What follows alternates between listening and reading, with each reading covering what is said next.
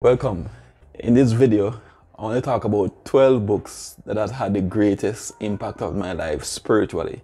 These are not the only books I've read. I've read books for different purposes, for academic purposes and so on. But I'm talking about those books that have had impact on my devotional life, helping me, especially in my early days as a Christian, to develop a balanced and mature Christian life. Welcome to this video. I'm Pastor Damian Chambers, and this is your Devotional Digest. So just before I share, I want to make a quick disclaimer. I am in no way affiliated with any of these authors. I am not getting paid for promoting their books. These books have impacted my life spiritually, and I just feel I want to help you to grow spiritually by helping you, by introducing you to these books. All right? I had a difficult time keeping this list to 12, but here are the 12 books that has had a great impact on my life spiritually. I hope you're blessed. First up on the list of these 12 books is this little book, Steps to Christ. It is a classic by Ellen G. White on salvation. It begins with explaining our condition as a sinner, how conversion works, when you're converted, how to stay converted, Bible study, prayer, assurance of salvation, how to deal with doubt. I was introduced to this book by being asked by one of my professors to read the last chapter, and I was fascinated. I was blown away. I've read this book so many times. If you're a Christian who is struggling with your spiritual life, this is a book for you. Steps to Christ. I can tell you this. The most important person to your salvation is Jesus. And this book is about Jesus. It is a full exposition on the life, teachings, and character of Jesus. I read this book the second time when I was going through a low moment in my spiritual life and was trying to find some sense of direction. Because sometimes you can be there being a Christian and being misguided, and so there are so many wrong directions to go into as a Christian. And I was asking myself, who should be my role model? Who should I pattern? And the answer came to me, Jesus. And so I decided to take this book along with the Bible, and for about 2 years I read chapter by chapter along with the gospel, and it has been a revolutionary experience since then. I recommend to you The Desire of Ages. Next up on the list is this book, The Great Controversy. Again, it is written by Ellen G. White. And this book is special because it gives you a basic history, an introduction to the history of the Christian church, starting from the destruction of Jerusalem until we get into the new Jerusalem. This book had a transformational experience in my life because as I read about the stories of the Waldenses, Huss and Jerome, John Wycliffe, Martin Luther, John Calvin, Zwingli, and the Advent movement, and even talking about the future in terms of what will happen, a commentary on the final chapter of the book of Revelation. This is a powerhouse when it comes on to an introduction to the Christian history of the Christian church and what happens. Is very inspiring. The next book on the list, I do not have a copy right now because sometimes I lend these books out and I just don't get them back. But Alone with God by Matilda Andros is a small, compact book, but very powerful, that gives experiences and stories that illustrate what it means to live the life that counts. And the life that counts is one that is dedicated to Bible study, prayer, service to God, and fellowship with others. Alone with God is indeed a very powerful book that inspires you to remain dedicated to your spiritual life. One of my favorite on the list and most interesting is this book, Blinded by the Light, by Philip Dunham, a retired Seventh-day Adventist pastor. This book is a full exposition on the topic of apostasy, understanding the nature of deception, how people who are being strong in the church can be deceived, starting from the experience of Lucifer coming right down into the Bible and even within the Seventh-day Adventist Church. It explains, as I said, the steps that lead to the first steps towards apostasy. And it, reading this book helps me to recognize that you cannot be too spiritually strong to be deceived. And so the greatest and most important thing is to have a constant examination of your own self and recognizing that you cannot live a moment without Christ.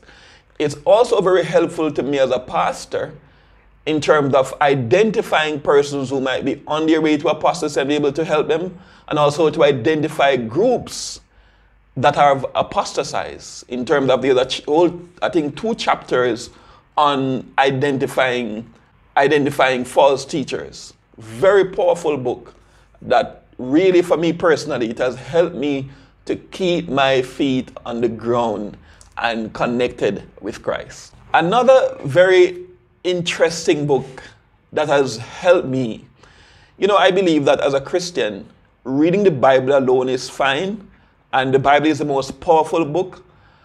But of course, God gives wisdom to all of us, and we can learn so much from each other. And this book, The Lost Art of Thinking by Dr. Neil Nedley, is a classic book on the subject of emotional intelligence and how it affects the Christian. In the first part of the book, Dr. Nedley covers the 10 negative patterns of thinking that can negatively affect your emotional intelligence and also your spiritual life. And I'm telling you, when you understand these negative patterns and overcome them, it can revolutionize your life in terms of your relationship with others, handling your emotions, and your own spiritual life. It also has information on how your health affects your emotional intelligence and how to make good decisions. This is a powerful book, The Lost Art of Thinking.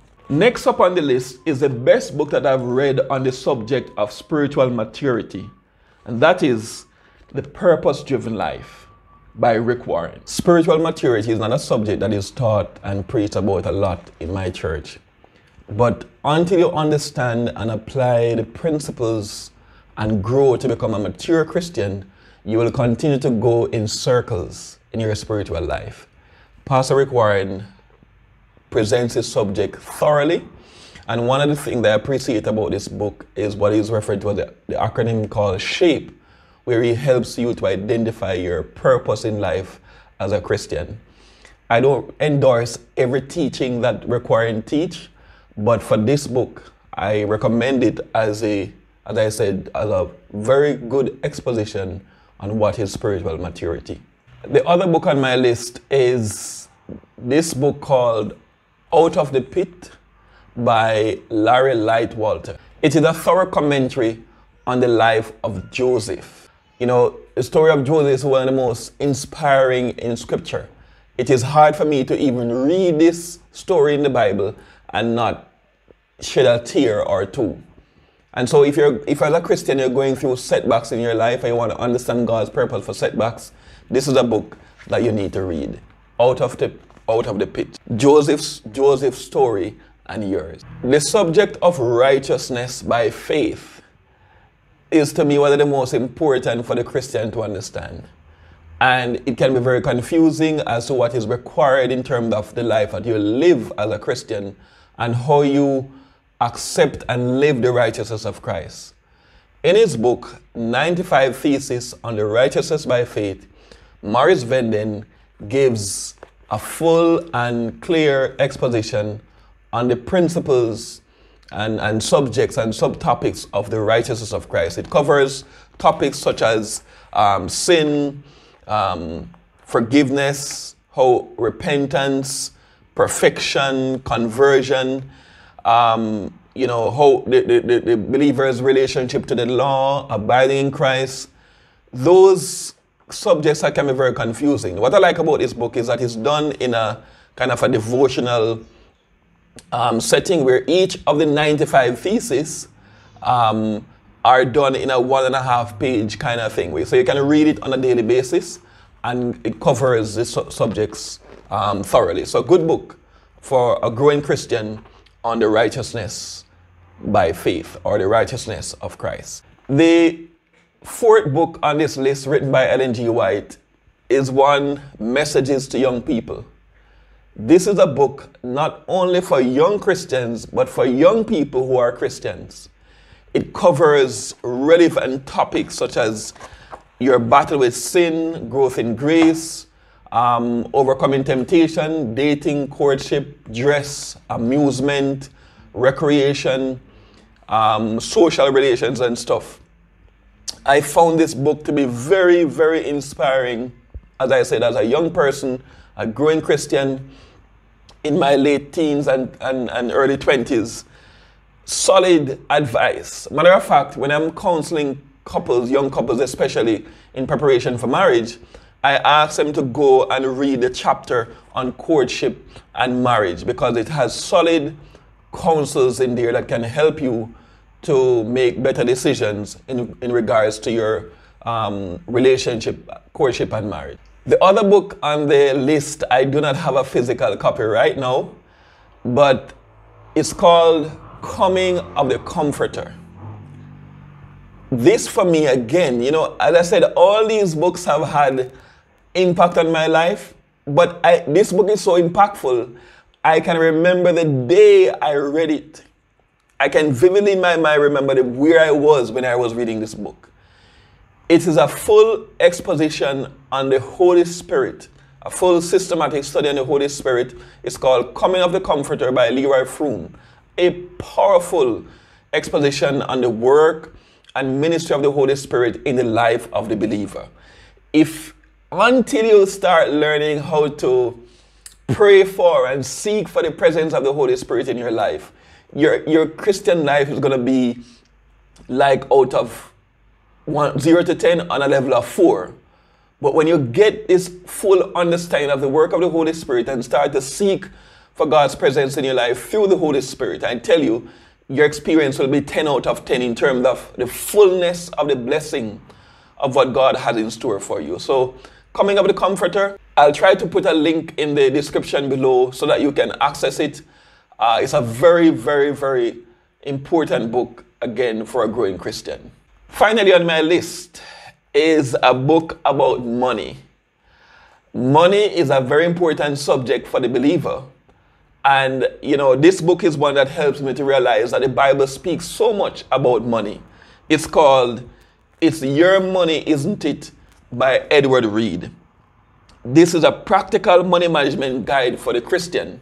It has helped me, as I said, to understand the role of money, to help you to create a budget. This is a book I read that helped me to know how the steps to take to create a budget that I've been doing since I've been married for 13, 14 years now. It helps you to understand how to get out of debt, how to make good decisions about purchasing a home, how to plan for the future and make investment, and so on and so forth. It is an excellent book on money management, and it has been a very impactful one. It has really been the foundation in terms of guiding me about money management principle. So that's it. 12 books that have impacted my life spiritually. I hope you enjoyed these video presentation. I hope you have seen or heard about a book that you're going to go and get and read. If there are any books that you felt should have been on this list, please, I would like to hear from you. Post in the chat below. Or if you were inspired by any suggestions about these books, tell me about your experience. I would like to hear from you. Thanks for watching. Don't forget to subscribe to this channel as we use this channel to help you to grow spiritually. God bless you.